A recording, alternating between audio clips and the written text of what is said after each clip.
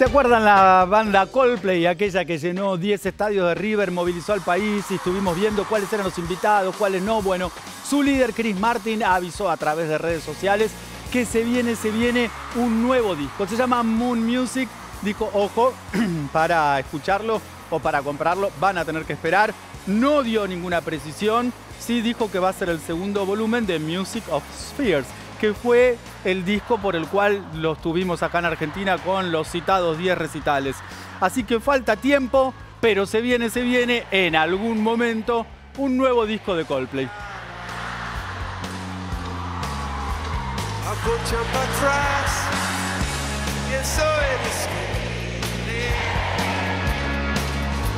Que nunca solté las trampas del amor.